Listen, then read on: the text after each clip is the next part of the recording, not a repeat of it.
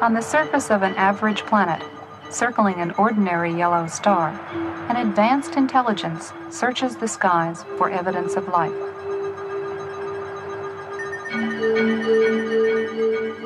Directed by even higher intelligence, machines with brains of silicon patiently sift through faint shards of radio data for the unmistakable signal that will indicate the first sign of life beyond Earth. In 1959, physicist Philip Morrison was co-author of the first scientific paper to suggest a strategy for such a search. What I would like to know is an answer to a very simple question. Are we alone as conscious beings in this entire buzzing 400 billion star galaxy, one of 10 to the 10th other galaxies? It seems pretty implausible. It's an enormous task to search the skies for intelligent life, looking for a golden needle in a huge cosmic haystack. But SETI, the search for extraterrestrial intelligence, has come a long way since early experiments by young radio astronomer Frank Drake. In 1960, Drake made the first radio search from Green Bank, West Virginia. He called it Ozma, after a princess from the fictional land of Oz. Now plans for the most sophisticated SETI search ever focus on the Goldstone Deep Space Communication Complex in California's Mojave Desert. It is the site of tests for a possible future NASA project, one not yet funded. The full-scale NASA system, when operational in the next decade, would be billions of times more powerful than the sum of all previous searches. For Carl Sagan, a proponent of SETI for many years, this technical progress has made the present unique. For the first time, we're mustering substantial, sophisticated, serious scientific searches for extraterrestrial intelligence. There's never been a time like that before. So there is some chance that in the next few decades we will get a signal from some spectacularly distant, spectacularly exotic civilization, and everything on Earth will, as a consequence, change. That is possible.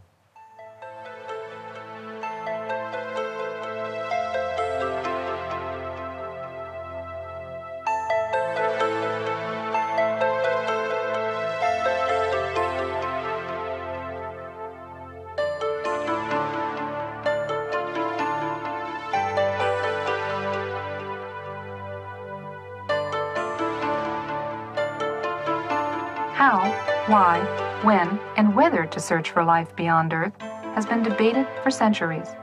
Deciding what sort of signal to look for in the skies is no easy task.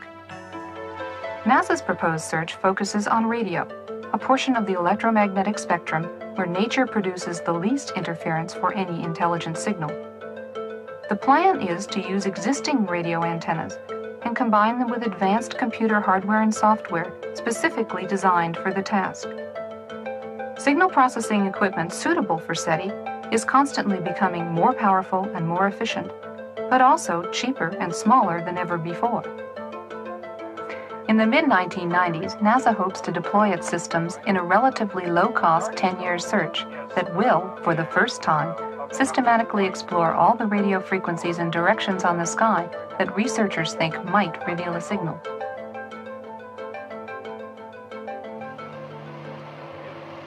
My name is Jill Tarter.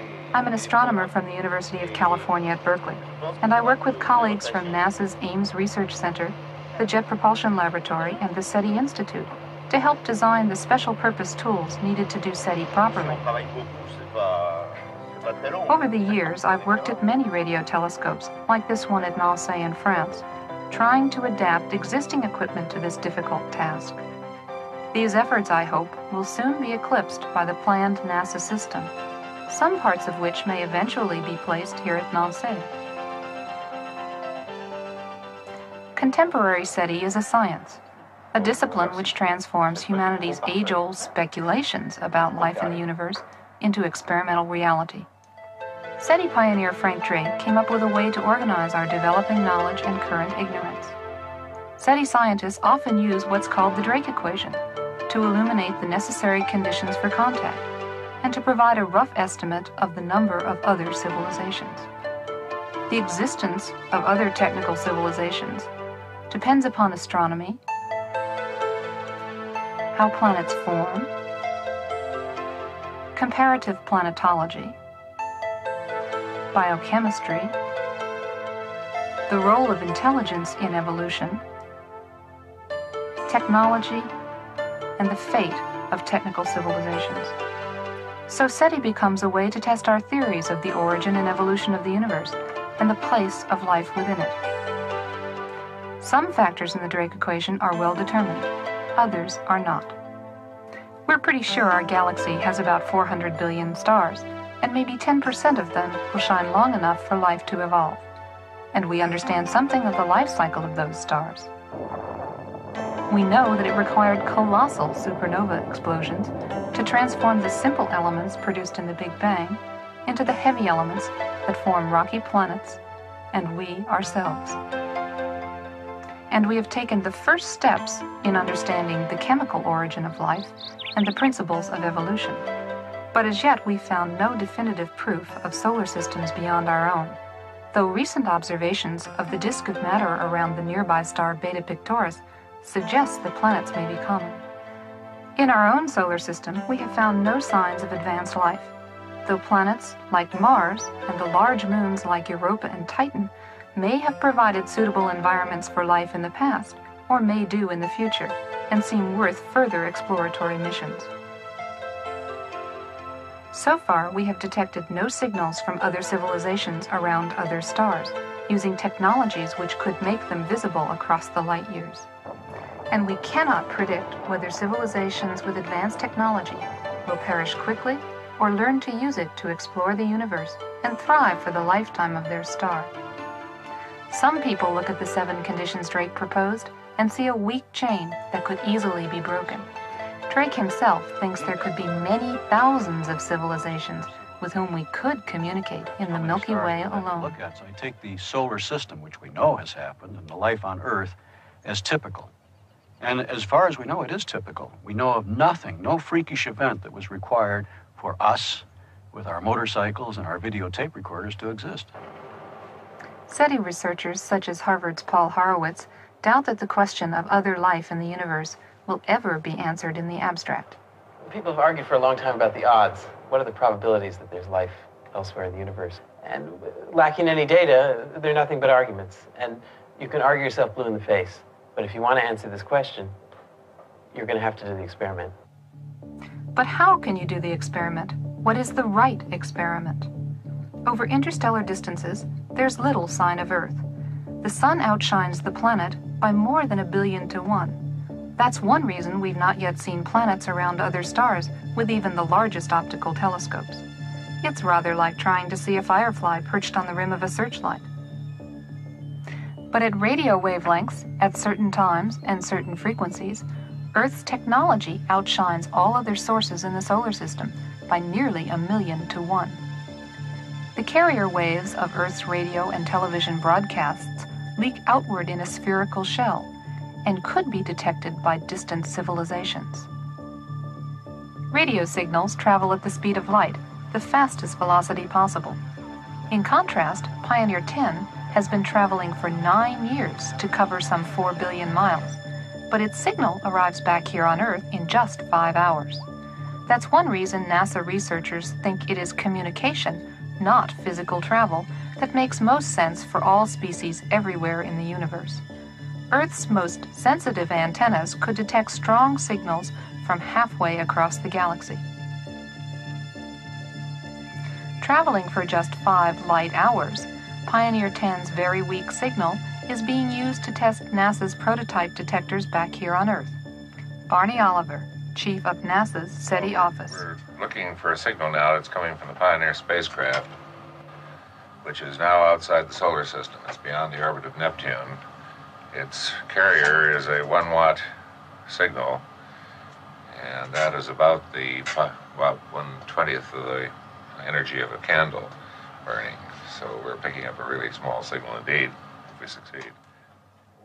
The NASA effort has united Barney Oliver and other longtime SETI proponents with a younger generation of computer builders and programmers, including Kent Cullors, who, despite being blind, has worked on the statistics of pattern recognition. The Pioneer 10 is simply a very good example of the kind of signal that we might detect. First of all, although it's kind of close in interstellar terms, it's very weak. One would expect that a civilization would be farther away and stronger. It's near the limit of our detection. It's also a good example of a signal that might be used as a beacon. I'm going to go up a hertz. Just let's see what happens, Peter. The test was successful, even though the rotation of the Earth and its motion through the galaxy continuously changes the frequency of Pioneer's signal over time. There's a promising candidate right here. We'll have to wait for a few more spectra to see if it... Yes, I think that's it. This bright line that you see going slanting down the screen is the signal from the Pioneer 10 spacecraft. Now, if you look at other means of communication or making contact, you have to send something. You can't just think about it. You have to send something. And we've investigated all the known particles, and it's certainly true that electromagnetic waves, or photons, are hands down the best medium to use. So it might seem that we have solved the problem of how to do the SETI experiment. Look for artificial signals at radio frequencies. Unfortunately, it's not that simple. Consider a terrestrial FM radio dial. On Earth, we recognize the channels of our favorite radio stations, defined in megahertz, and can tune from one to the other. Each station has an assigned place on the dial. There, it broadcasts a carrier wave that's always present, no matter the program content. The stations are separated from each other so that they do not interfere. On the cosmic radio dial, we're also looking for signals artificially concentrated in frequency. But we don't know what frequencies the extraterrestrials may be using. On Earth, between 90 and 92 megahertz, there are just 10 frequencies in use. On the cosmic dial, there are 20 million potentially usable frequencies. In space, the entire electromagnetic spectrum could be used for communication. But in practice, some portions of the cosmic radio dial are harder to use.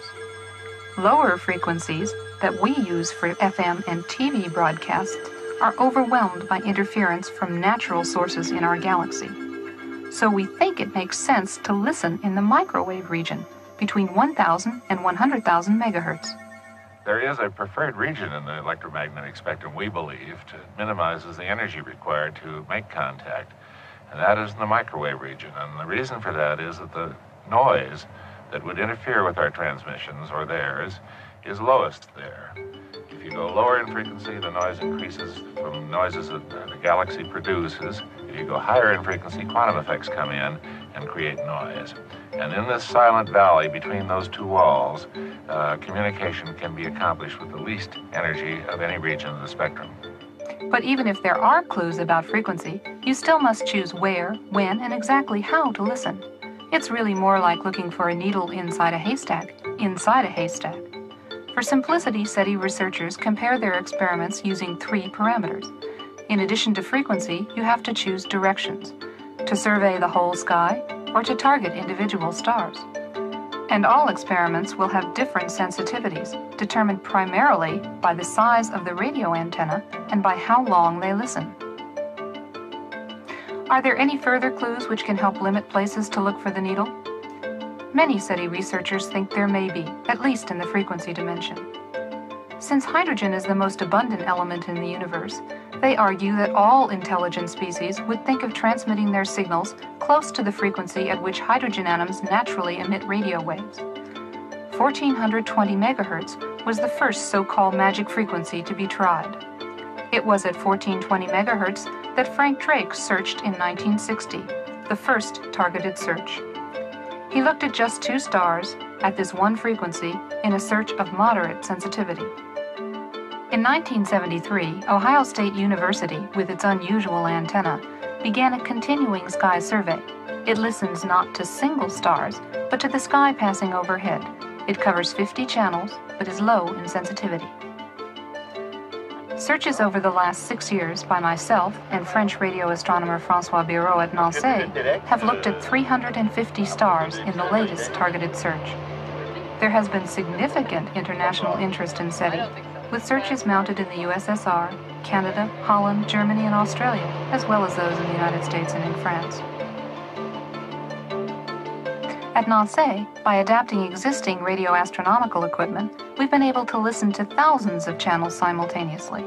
We've achieved improved frequency coverage and a modest gain in sensitivity.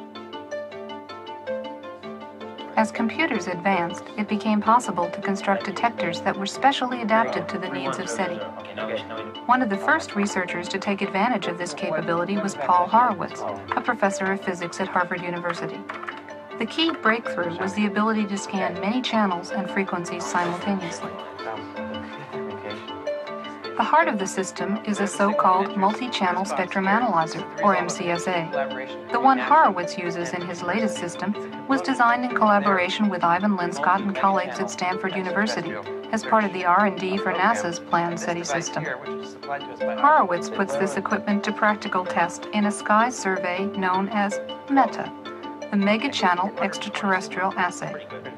Drake's experiment could scan only one frequency channel at a time.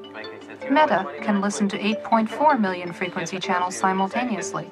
It can do in 1 second what took Drake 5 years.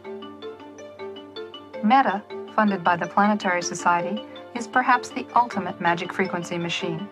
But if Horowitz has guessed wrong, he may be looking in the right direction with excellent sensitivity, but just the wrong frequency. No search to date has found any evidence of intelligent life, but SETI researchers feel that their equipment has not been equal to the task. NASA's goal is to extend these previous efforts into a truly comprehensive search.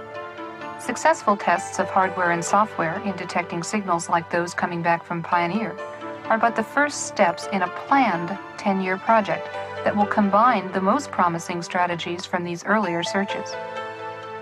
The NASA approach that we're developing right now has two different approaches to the search, and they're complementary.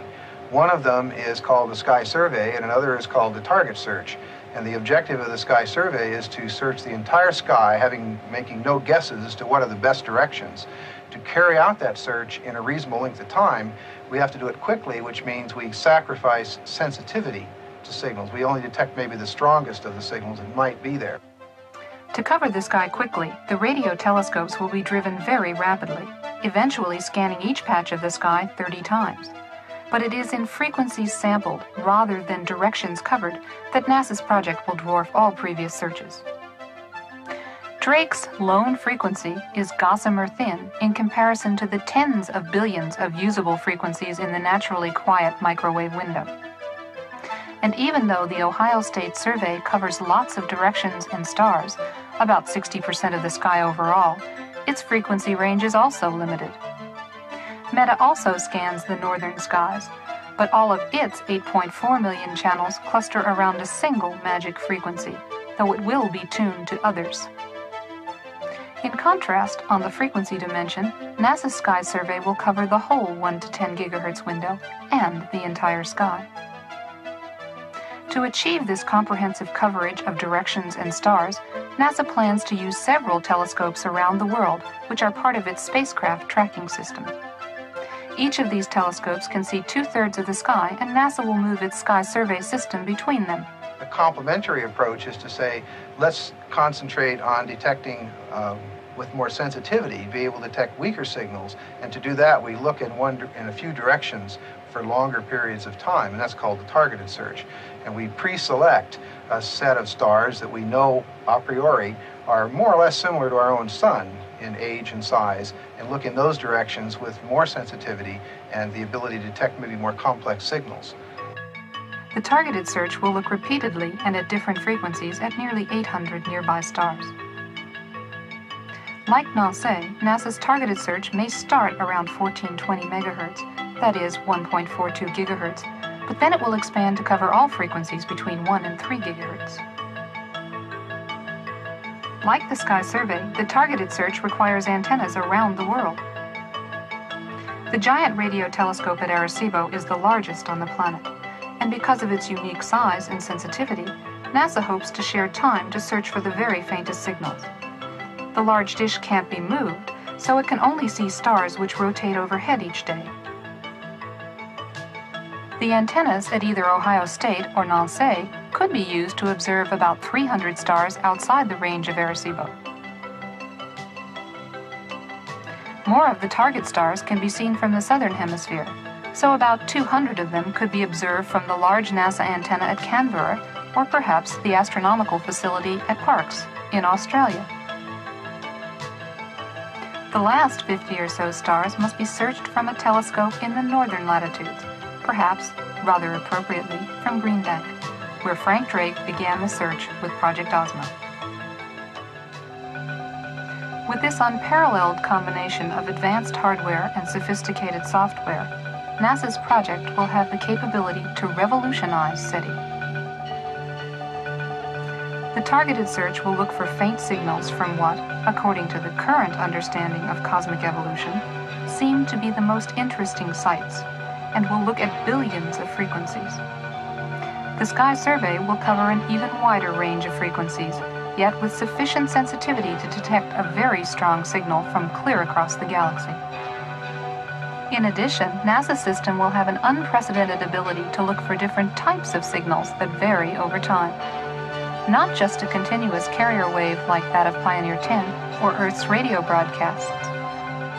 For the first time, we will be able to detect regular pulses that some researchers say will save energy and so be the choice of a transmitting civilization.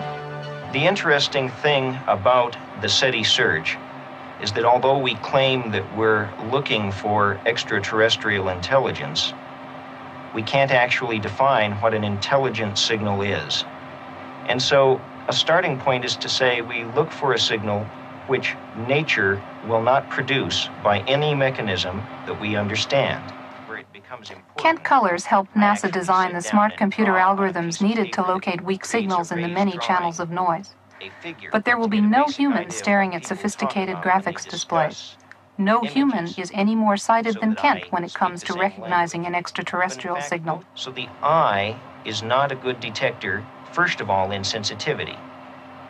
A thing that you could look at virtually forever and you would never know whether you were seeing random noise or whether you were seeing a real signal. The computer can find signals that are 10 times weaker than that.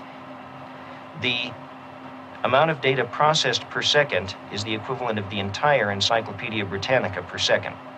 Now, of course, that's filled with random letters, if that's analogous to noise. And what you have to do is find that one pattern that says, hi there, in all of those random letters that come in every second, and then decide whether that pattern could have happened at random because of your statistics of your process, or whether, in fact, that's the real thing. And a human being, even if he could perform the task as effectively as a computer, couldn't do it for very long. Removing humans from the signal detection process requires very special hardware, which is what Ivan Linscott and his colleagues at Stanford University have been designing. And that's like having 10 million ears, each one listening to a particular tone, and where all of those are listening simultaneously. And so what we're doing now is taking the technology that exists in this prototype form and casting it in sand. And we're building silicon versions of our processors that together with the way we know how to use them will condense both the scale and increase the performance. The process of miniaturization is already underway. 680 of the older large boards will soon be replaced by just 24 smaller boards, filled with new chips that are cheaper, smarter, and faster, and can be more easily transported around the world. It no longer will require you to step in small chunks across the frequency band. You can make giant strides and spend lots of time on particular sources or sweep broad swaths of the sky. And I think there's where the opportunity lies, because it's a prospector's art, and you just have to look and take your best bet. In normal operations, the NASA systems will rely very heavily on silicon intelligence with limited human involvement. The computers will have to have sufficient online intelligence to analyze the vast amounts of data arriving every second and weed out the inevitable false alarms before involving humans. For the operational sky survey, the sky will automatically be divided into blocks, which will be searched in turn. NASA expects many suspicious signals during each scan, but they won't be from extraterrestrials. These events will be compared to the online database of radio frequency interference, RFI, to identify man-made signals. Most of the signals will be explained away until someday, maybe, there might come something more significant. The characteristics of the long-hoped-for signal will show some clear sign of intelligence, and the computer will have made contact.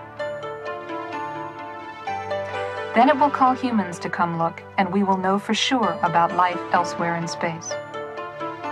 But before that, increasing RFI poses the greatest obstacle to success. Think of the haystack principle. We're looking for the needle in the haystack. It's a gold needle, same color as the hay in the haystack. But some joker has thrown an awful lot of bronze needles in the haystack, too. So not only do we have to pick up every little straw and sort of crinkle it in our fingers to see if it's solid or not, but we also have to test every solid one because it might be a bronze one. Since the first SETI experiments, we have filled Earth's skies with all manner of satellites, and we use them continuously. For this reason, SETI must get started soon, or it will become more and more difficult to sort out man-made signals from possible extraterrestrial intelligence. From the early theories of Philip Morrison and the Ozma experiment of Frank Drake, past searches have tantalized as much as resolved. Now, in the proposed NASA search, technology and task are beginning to converge. It's millions of times, in fact, even billions of times more comprehensive than the sum of all previous searches, but falls short by about a millionfold from what could be done. So we're kind of nicely positioned in the middle, and if we succeed, we will have succeeded the cheap way. Searching the cosmic haystack with the full NASA system would cost just a few pennies per American per year. Is it worth that price? When I take my paycheck home, I certainly pay my house bill and my medical bills and my insurance premiums first, and that takes up most of my income. But I always save a little bit to buy a book or go to a good movie or go to the art museum or go to a football game.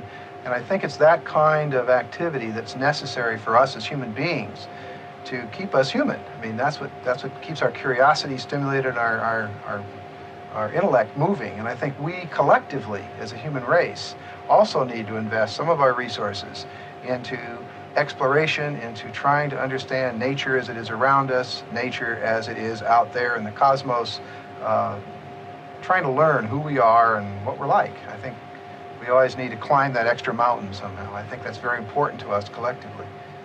I think even if there's a plausible argument for a few, we ought to keep looking. I'd even go further than that.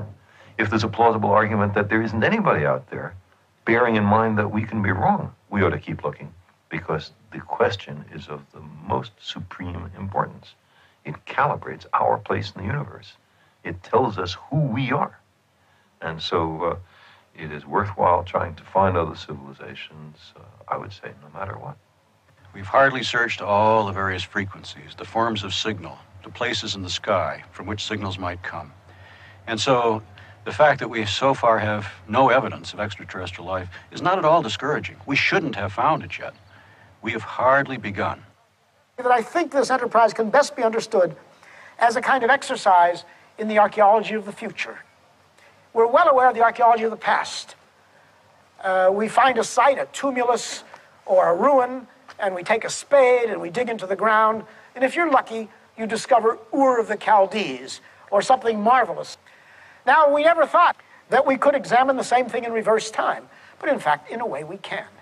We know that it's possible that somebody who wants to do it will bring us in. Of course, it is their past, but our future, which we're investigating to some degree. Even though they're made of different chemistry, even though they've never seen our star, even though they have nothing biological in common with us, they have, if they have got radio astronomy, if they have the kind of technology we're imagining, have very much in common with us the manufacture of a culture, the development of a culture which is unmatched in all the 10 billion species or more that have come to the face of the Earth. So that's the story, and maybe the spade will turn up, luckily, a good site one day. We hope it will. It's just a question of being patient. When you got the spade and you know the future is there, it seems very wrong not to dig.